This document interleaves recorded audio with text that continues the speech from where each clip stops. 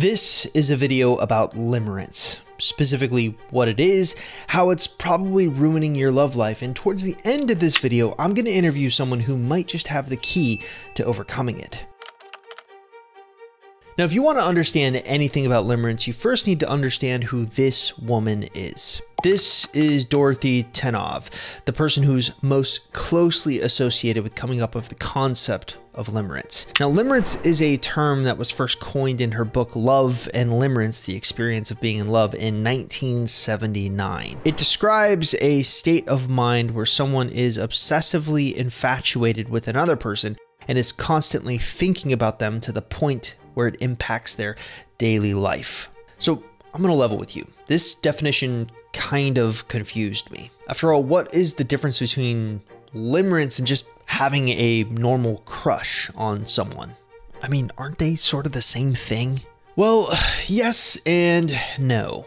While it's true that limerence and having a crush on someone are both feelings associated with romance, they differ significantly in terms of intensity, emotional depth, impact on your life, and duration. Think of it like this. Let's divide these four concepts: intensity, emotional depth, impact on your life, and duration up into four quadrants. All right, now that we have them divided into quadrants, let's look at how limerence and a simple crush differ in each of these categories. In the intensity quadrant, limerence is characterized by an intense to overwhelming obsession with the object of affection. Often these individuals find that their thoughts are dominated by the person they are attracted to. It can really actually get to the point where it interferes with their daily life and their mental well-being. They also may experience a deep emotional dependency on any signs of reciprocation. A crush, on the other hand, is characterized by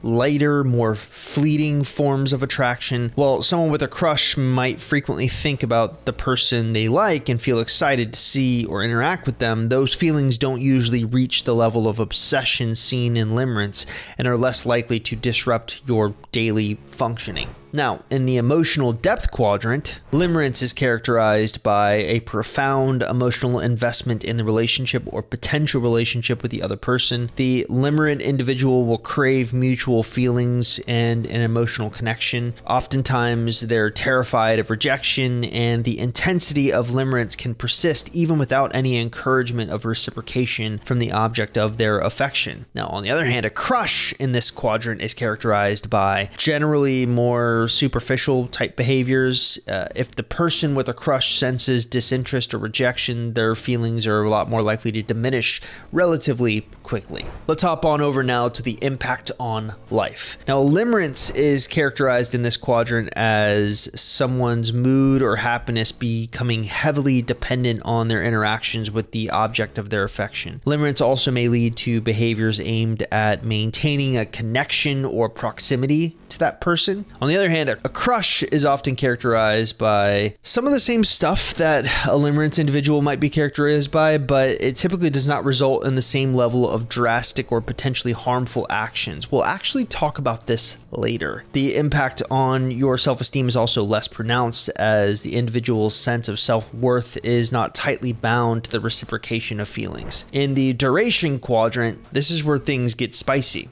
Limerence is characterized by the fact that these obsessions last for a very long time, often years, especially if the limerent person believes that there's even a slight chance of reconciliation. Now, these feelings may only diminish when there is a clear resolution, such as a definitive rejection or the formation of a real new relationship. On the other hand, a crush might be characterized by the fact that it might be a little bit more short-lived, or the fact that feelings will fade over time, especially in the face of rejection or lack of interaction. So when I started framing limerence into those four quadrants, one thought came to mind. I feel like I intersect with a lot of limerent individuals on a daily basis. So I actually got my start on YouTube way back in 2015. Jeez, that suit. I don't know why I thought that would be a good idea. Anyways, I was essentially creating content aimed towards helping individuals who want to get back with their exes. And I would say that I've seen my fair share of limerent qualities. Things like obsession. Yeah, I was just in that desperation phase. What am I going to do? How do I do this? Anxiety. I'm driving up to the wedding and I'm like feeling anxious because I know his name's going to be on everything. And I'm like, I'm down. Proximity. I think I did everything wrong, though. I had, confrontation with the other woman.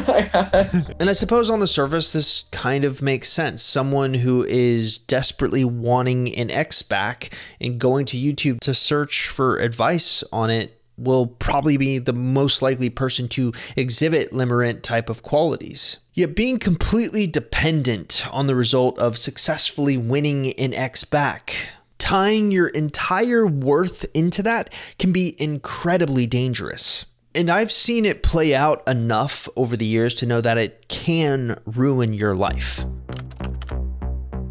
I had an interview a few months ago with Dr. John Paul Garrison, who is basically a clinical forensic psychologist based out of Georgia. He also runs the really popular YouTube channel Dr. G Explains. Definitely check that out if you get a chance. Anyways, he said something particularly interesting in the interview.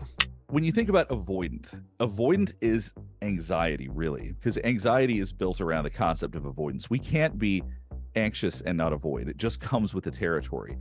Now, on the surface, Dr. G talking about anxiety and avoidance may seem like it has nothing to do with limerence and the topic of this video. But what he's really getting to the heart of here is the entire concept of insecure attachment is firmly rooted in anxiety. Think of it like this. When someone with an anxious attachment style is confronted with anxiety, they cope with it by acting incredibly anxious. When someone with an avoidant attachment style is confronted with anxiety, they cope with it by being incredibly avoidant. And of course, when a fearful avoidant is confronted with anxiety, they actually don't know how to cope with it. So here's my theory. Most of our audience has an anxious attachment style. This shouldn't be news. I've talked about this in multiple polls. Now, I look at limerence as an extreme coping mechanism to deal with anxiety, albeit it's an unconscious and maladaptive one. Now, limerence often serves as an escape for the individual to escape things like loneliness, low self-esteem, unresolved trauma, or dissatisfaction with their current life circumstances, all of which are caused by, you guessed it, anxiety. Now, by focusing on the object of your limerence, you get these kind of interesting benefits. You're going to feel euphoria and connection or some purpose that distracts you from underlying issues or emotional pain. Yet beneath the surface, this fixation leads to a further psychological distress in the long run. So essentially, rather than dealing with the root cause of your discomfort or working towards healthy coping mechanisms, you may find yourself in the cycle of obsession and fantasy that essentially hinders your own emotional growth and development. And like I said, I've seen this literally ruin people's lives before. And it really happens across 4 main phases: the emotional turmoil phase, the impact on relationships phase, the personal or professional relationships phase, and of course the psychological health phase. Watch how this plays out. Let's say that I have a hardcore limerence over a crush. Who's my crush? Well, I have to choose my wife. But for the purposes of this example, let's pretend that we're not married. In fact, let's say that I like her a whole lot more than she likes me. Now, the first phase of how limerence ruins your life is, of course, the emotional turmoil phase. My constant obsession with Jennifer leads to a lot of emotional distress, including more anxiety, more depression, more mood swings. It's even gotten to the point where my preoccupation with her overshadows other emotions and interests, and it makes it difficult for me to find other joy and other aspects of my life. Essentially, I'm living for her, which is a total turn on, right? Right? Wrong. My crazy obsession with her turns her away from me, and of course my love is unrequited, which just makes me more depressed, more anxious, and that's where we enter phase 2. Now, phase 2 is the impact on relationships. My obsessive thoughts of Jennifer has begun to strain or damage the relationships with my friends or family. and it usually happens on two levels. I've either annoyed them because all I want to talk about is me and my feelings for Jennifer and how bad I have it that they end up walking away or getting annoyed with me, or because I am too consumed with my obsession, I don't put in enough time to nurture the healthy relationships around me that need to be nurtured, and those individuals start to distance themselves from me. Oh, and the idea of forming a new relationship or finding someone else? Come on. No one can measure up to Jennifer. Now we enter the third phase, the personal or professional life phase. My preoccupation with the object of my limerence sort of has caused me to neglect my personal and professional responsibilities. I've maybe a little bit underperformed at work and maybe got a little bit fired. Not a big deal though, not a big deal. This, of course, though, caused me to get incredibly depressed, and I stopped going to the gym. That rocking bod I was so well known for, well, it's seen better days. Jennifer is nowhere around me, and I'm getting really desperate now. Like, I thought I knew what desperation was before, but now, well, I start to engage in really risky or inappropriate behaviors like driving around her work just so I have the chance of seeing her. Maybe I bought her a present that I can't really afford. It didn't work. Which leads us to the fourth and final phase, psychological health. I'm gonna level with you guys. I've been through it. I've developed a deep depression. I'm obsessive, but worst of all, I've lost my identity and my values. My self-interests, well, I don't have any. It's all about Jennifer. I know it's not healthy. I know it's not right. I've lost my self-esteem and my personal agency. My life is ruined. I've seen this exact scenario play out with more clients than I'd like to admit, but I don't want to make it seem like there's no hope or all hope is lost. That's not the case. It is very possible to break out of this cycle. You know, there's one thing that constantly annoys me about the internet.